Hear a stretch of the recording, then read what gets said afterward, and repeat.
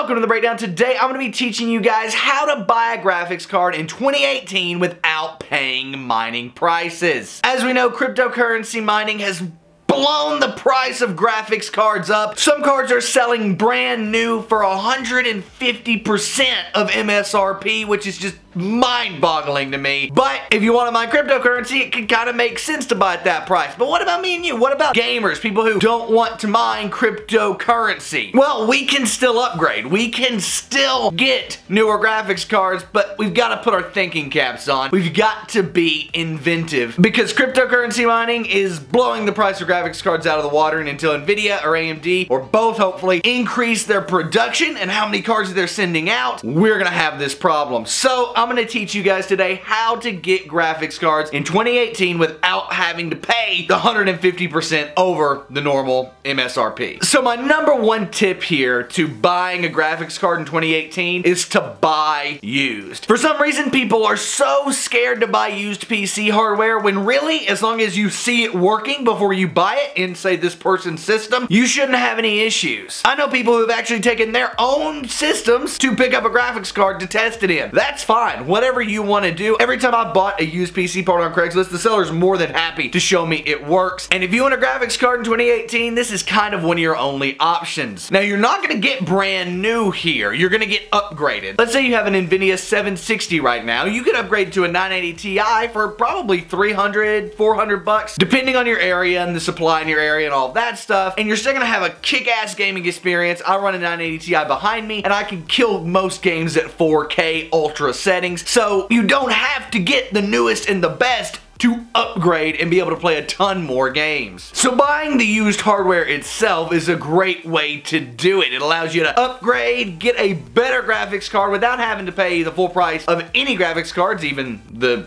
used one, right? You're not paying as much as it was new, and you're getting a new piece of hardware. But that's not the only way to buy used. Another way to buy used is buying a completed system, an entire gaming PC that is already built, already set up. Now you might be asking yourself, Nick, I've already got a gaming PC, I don't need another one. Well, yeah, you might, because listen to this. The system works like this. You buy, say, a used system with a Nvidia 980 Ti in it for $1,000. It's got an i7 in there. You probably flip that for $150. Sell the case for $50. Go ahead, get rid of the power supply, another $50. Sell the motherboard for another $50. And before you know it, you've parted out a PC, and depending on the components in it, you might end up making enough to where, honestly, the graphics card overall cost you $200. Now, this is a lot more work, but it is a way to get inventive. Remember, guys, we've got to put our thinking caps on, and sometimes buying a $1,000 PC completely built system is actually cheaper than buying a brand new graphics card on the market today. That is how much these prices are inflated, so you've got to get inventive. I personally am looking to buy a system very soon, not for the graphics card to use here on the channel for tutorials and things like that, but looking at systems, you can get badass systems on Craigslist, Facebook Marketplace, Letgo, places like that for a tenth of the price they cost new, and we're only talking about hardware that's a couple years old, guys. I mean, I'm currently talking to a guy who has a 980 Ti and an i7 7700K, plus a motherboard, plus a case, plus all that stuff for just $750. It's a guy who's going off to college, he needs the money, that sort of a deal. So if you look on Craigslist and take your time and don't rush into it, you can find a ton of awesome PC hardware or complete systems to buy. So don't be afraid to get inventive and spend $1,000 for an entire system to then take out the processor and resell it for, like I said, $150 or something. So I think that's a little low, specifically for an i7 7700K, but it really just depends on the hardware you're getting. So be sure to check other used prices on eBay and places like that. Now, you don't have to buy used. There are a couple ways to buy new here. Primarily buying in a bundle. Newegg, Amazon, they run bundles all the time with, say, a motherboard, graphics card, and processor combo, or just a motherboard and graphics card combo. And what this does is it makes it to where only gamers are going to be interested in that. A cryptocurrency miner is not interested in a gaming motherboard with 2 PCIe slots. They're just not. But a gamer is very interested in that, and so Newegg will take and lower the price of the hardware. They'll lower the price of everything to the actual MSRP or close to it and sell both items as a bundle. Now, the downside of this is you might end up with a motherboard you don't need. You might end up with a processor you don't need, especially if you're looking to upgrade. Now, if you really want to buy new, another option is buying a few years old. For example, just a straight 980 is going to be a lot cheaper now than it was new, and those cards aren't too great for cryptocurrency mining, but they can be okay for gaming, so that's an option as well. Buying a few generations old card instead of a brand new one. This is great if you're upgrading, like I said earlier, from say a 760 to a straight up 980. That's a good upgrade. It's not going to be incredible, but it's going to feel incredible with that difference, right? That's a quite big jump up there. Now, the final option is to go to a PC builder, let's say Alienware, let's say Puget, let's say people like that, who are getting these cards in from the manufacturers directly at a lower price. And what that means is they're not jacking up the price of their graphics cards to you, the end consumer. They're getting a complete system built brand new and sending it to you with a graphics card that is